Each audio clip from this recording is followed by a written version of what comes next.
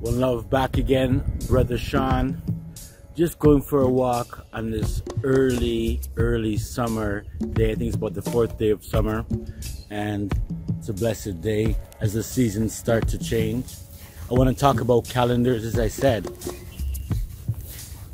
there's been a great deception with calendars, and it's affected all of us in the world, the whole world. And I want to present to you the revelation of the true scriptural calendar. And I do know that many people already are promoting the same idea and notion.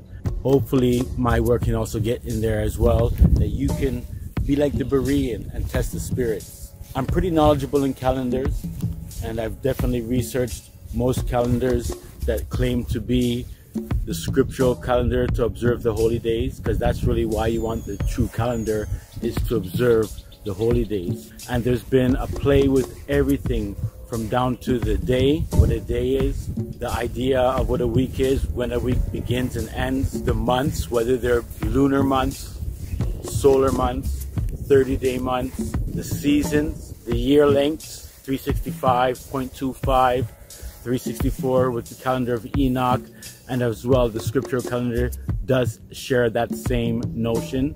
There are 364 days in a common year, but there's also sabbatical years, and I'll talk about that in a bit. When it comes to years, then there's also grouping of years, and this is where years are grouped into 7s, into 28s, and into jubilees, and into 700-year cycles, eventually into 1,000-year cycles, and 7,000-year cycles.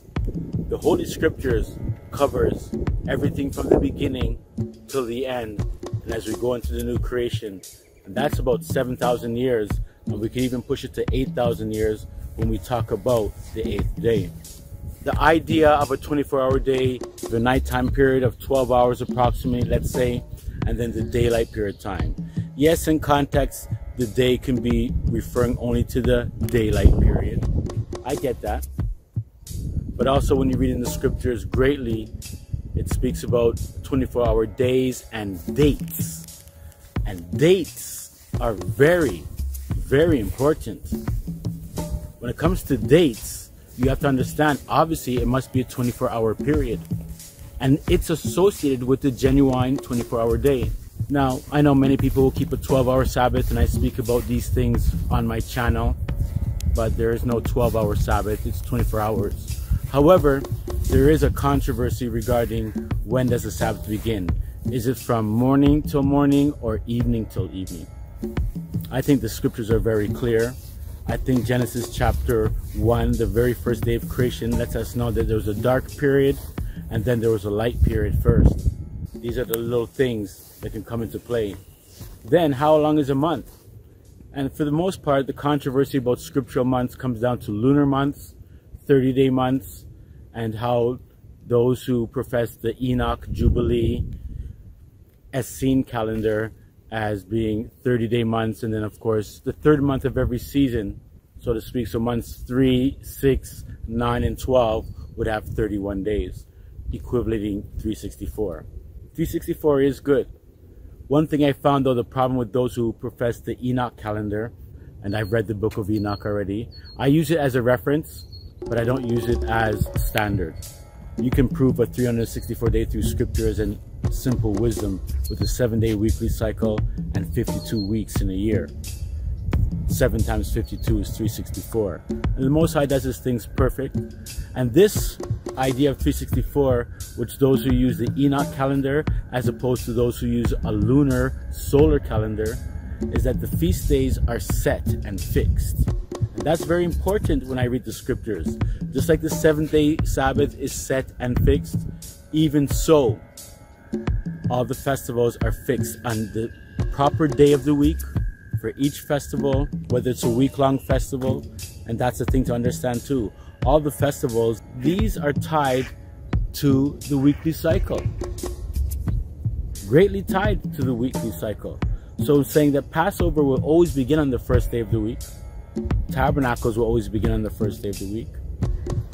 And The Feast of Pentecost will always begin on the first day of the week, and that's your 3 major festivals, your pilgrimages. But on the Enoch calendar, it's fixed upon basically the 4th day of the week, or the Wednesday. And that's where a little bit of an error comes in. Now let me jump to the lunar calendar issue, because I know that when we read the scriptures, King James is what I study from, but I study from many translations, especially older ones. Older translations older English seem to be, very worth studying to see how the evolution of English has evolved. English is always evolving. It's a borrowing language. It borrows from all the ancient roots of Hebrew, Greek, and Latin, Aramaic, Phoenician, which is really Canaanite language. But when it comes now to this idea of the moon in the scriptures, you'll see that the words new moon are in the KJV. And they should mean new month or the beginning of the month. And those who profess a lunar calendar, so to speak, or lunar months, they will say, yes, it does mean new month, but it's synonymous or linked to the lunar cycle. And there's a great controversy here. Some use the full moon as the beginning, some use the crescent, some use the dark moon. But I know those who use the calendar of Enoch and Jubilee, they don't use the lunar months at all. There's no 29 and 30-day months, and that's the same way for the true scriptural calendar that I profess. And this calendar that I profess, basically no one has researched it, no one has really actually heard about it. And to go through the channel to watch the long videos on it is important, because people figure it's just another person saying something else about calendars, and I do know how it goes. But I have to say that I've done my research as well on almost every calendar that says it's scriptural, to get a good understanding, and you can see similarities, you can see the differences, and you can see the errors. And what I'm professing is that Enoch calendar is in error, the lunisolar calendar is in great error. It's the Babylonian calendar. We should not be dealing with the moon or the sun, so to speak, in terms of honoring holy days, but they are for signs, seasons, days, and years. And that's important to remember. And I know people will translate the word seasons as moed, to be appointed feast days, but that's not what the Father appointed those things for in the beginning. They were for all mankind. And for the most part, you can see that those who use lunar calendars, outside of people who say it's Israel, you can see greatly that it's very paganized. The names of the moon, how it's attached to the Queen of Heaven, greatly. It is the Queen of Heaven, the moon. And a lot of the miscues or lies that have been spoken about the moon as well, that it doesn't give its own light. We should not be celebrating any holy days with the sun, moon, or stars at all. They're appointed days that the Father had brought in from the beginning. And the issue is here, when it comes to those who use astronomical calendars, I do get it. They are for signs, seasons, days, and years, but for seasons. Like now it's summer, the sun is out longer, it's getting warmer. And depends on, of course, where you are on the earth, but the seasons will be apparent in any which way that way, especially just the idea of summer and winter. We can speak about spring and autumn another time, because those are not scriptural terms, but there are agricultural seasons that are important. But let's just deal with summer and winter anyways. The sun stays out longer, in the summertime, it's like I said, it's hotter. And the moon has its, lesser time to be out in the sky, visible. And the moon can also be seen in the daytime. For actually 50% of its cycle, it is in the daytime. That's something to check out.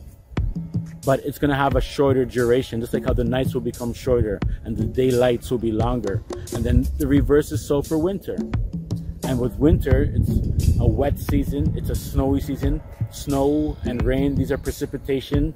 So even if you're in northern countries, I'm in Toronto, Canada, we get a lot of snow during these months from November even till April, so to speak, but they are rains. However, in Jerusalem, of which we profess the Most High's calendar is attached to, the climate of summer and winter cannot be denied.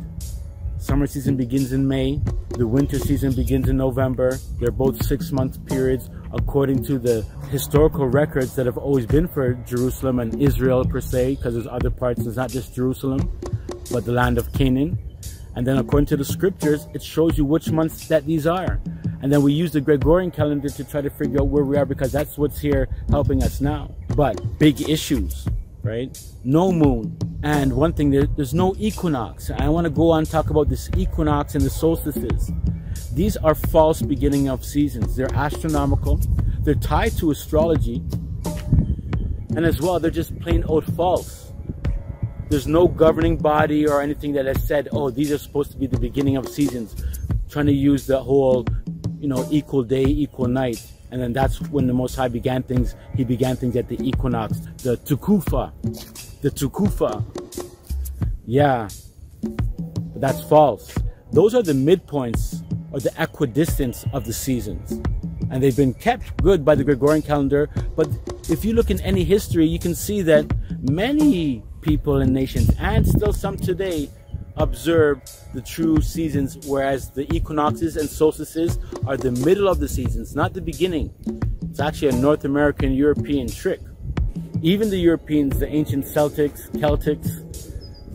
and today, even in Ireland, they still observe the true beginning of seasons. Yes, they attach it to paganism, but that's just how it goes. They worship the creation rather than the creator. But the truth of the matter is that they have the right, you know, record of the seasons. It's been like that. Nothing has changed. Egypt knew it. All ancient nations knew it, but they just corrupted their system of time, just like it says in the scriptures, Daniel chapter 7:25, that think to change times. And you'll see that every nation that conquers Israel has their own times, their own calendars that were different from Israel. And the Babylonian calendar, when Israel went into captivity, that deals with lunar solar months as well, is the same makeup of today's calendar that many of us, many people, believers in the Messiah, Israelites and Gentiles, they observe the equinoxes and solstices and these lunar months based upon the same reckoning system of the Babylonians. It's not very hard to check out. And when I usually speak about things, I usually take a lot of time to research what, you know, the errors are, to know and understand calendars. And you have to take time. It takes time. And many people will not want to give up, you know, how they've been observing a certain calendar. So be it. But the time is coming where these things are going to be so. I mean, just think about it. In prophecy, it lets you know that the sun, moon, and stars are going to be darkened. It lets you know also in the new kingdom that the Most High and His Son are going to be the light for the city, heavenly Jerusalem. It has nothing to do with the moon. There's still going to be months. The tree of life is still going to bear 12 fruits each month, its own fruit. In the city, it says. There's no such thing as 13th month or 13th moon, and that's where it's deceptive. Now, for those, again, going back to the Enoch and Jubilee calendar, they're much closer to the Most High's true almanac, his calendar. They are closer. But the thing is that they start their time frames from the beginning and creation of the sun, moon, and stars, which is an error. Time began from day one. Those days counted. Jah was counting time. The seventh-day Sabbath is the seventh day from the first day of creation, not from the creation of the sun, moon, and stars. And probably, like, you know, the Father in His wisdom, He knew what He was doing. If He would have made the sun, moon, and stars on the first day of creation, just look how much people worship the sun, moon, and stars. And that's been the great error of Israel and all other nations, because it's really Baal and Ashtaroth worship. Yeah, it's a big thing. So this is my message, and if you check my channel, you'll see many videos. Take time, go through it. It's study. This is school time. The months that we profess for the scriptural calendar from Zion that was revealed to David Ray over the last many years. He's passed away now. These months can be built from the Holy Scriptures, the words, using wisdom, logics, a good proper explanation to explain the length of every single month. So for the record, the Zion Assembly of Jah is different. We begin our years and spring in February, the latter rain season according to the Bible, and according to the climate in Israel, not according to no equinox or what people think about temperatures or anything like that. That's what we believe. It's 364 days. And every 7th year is a sabbatical year, and there's an extra 7 days added to the last month of that year, which is Adar, and it becomes a sabbatical year. And we call that year a minor sabbatical year. So there will be 371 days in that year. And this keeps all the alignment of the seasons, and because the equinoxes and solstices do keep things in alignment with the solar times, but it's not holy times. Nothing comes out of whack. Whereas the Enoch calendar, if you just use a 364-day calendar every year, the seasons will be out of whack with the festivals, and that's true. But with sabbatical years, which are scriptural, you will see that every 7th year has extra days. And there's a 28-year cycle. And in this 28-year cycle, it's how the Gregorian calendar and equinoxes and solstices operate.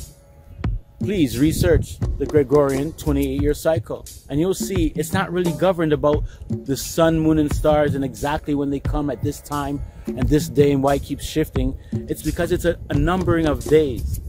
And in a 20-year cycle, you have 10,227 days. And in Jah's Almanach's 28-year cycle, utilizing sabbatical years, you have 10,227 days, same way. They know what's going on. The Gregorian calendar is the more proper calendar out here in terms of keeping the seasons in play. But you can't have festivals on it. It begins the year in January. It's really a money calendar, but it's the devil's calendar, and it's going to be going to the end.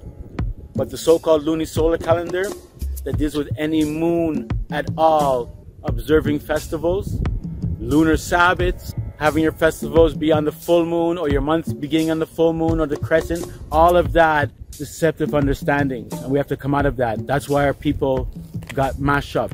When it says they worship Baal and Ashtaroth, you read the verses around it. They're linked to the sun, moon, and stars. There's many calendars out there that try to use the Mazzaroth. The Mazzaroth is the constellations, the word for the constellations in the scriptures. There's a lot going on, and we're very small, and we're promoting these things, and it's just those who know calendars will catch it, get a good understanding. They'll catch it. You have to be interested in calendars, though. You have to research every single thing. Learn about these things. It takes time. And if you're a leader out there, stop with the lunar calendar. If you're dealing with the Enoch calendar, Jubilee calendar, continue to grow and learn. And I want to share these things with the world. It's not about being proud and boastful, and I have to be a little bit sure in what I'm saying. But we are in the end times, and there's probably not much more than 200 years left. And none of us right now hearing this message will be alive at that time. But this will be in the future. And not this video per se, but Jah's calendar, his truth, his laws, commandments, and statutes. I believe in the Most High Father, and I believe in his Son. No Trinity, and the Messiah is not the Father. There are two. And don't worry about that whole idea of, you might say, there's no other gods beside me. There is no other eternal, immortal one. But the Messiah is the first. He's the first of everything. He's the firstborn of creation, firstborn from the Father, and he is the last that way. So it's okay to be first. He made this earth, him and his Father, by the power of the Spirit of his Father, the Messiah, Joshua, Yehoshua, Yahawashai, Jesus the Christ, HaMashiach, Yahusha, the Most High Father, Jah, Yah, who the world knows wrongly as God, but you know how that goes. He made all things, and all things that I speak about now operate within his calculations. Everything. Everything. And his calendar is like that. The sun, moon, and stars operate within Jah's allotted days. They were given for signs, seasons, days, and years. There's no mentioning of weeks. There's no mentioning of the word months. And there's no mentioning of appointed days or holy days, although the word seasons, like I said, it can mean appointed days or festivals, but that's not what it meant in that context. I haven't found anybody that can truly gainsay things. But yes, they might pick apart the 24-hour day and focus on one thing, but when you take everything into consideration, this is the revelation of Jah's Almanach. I feel blessed to be a part of it. And I pray the Most High continue to strengthen us all. Well, if you got this far, thanks for listening. I want to give all glory to Joshua the Messiah, to the glory of Jah the Father, also known as Yah, Yahshua, Jesus the Christ. Bless up. One love.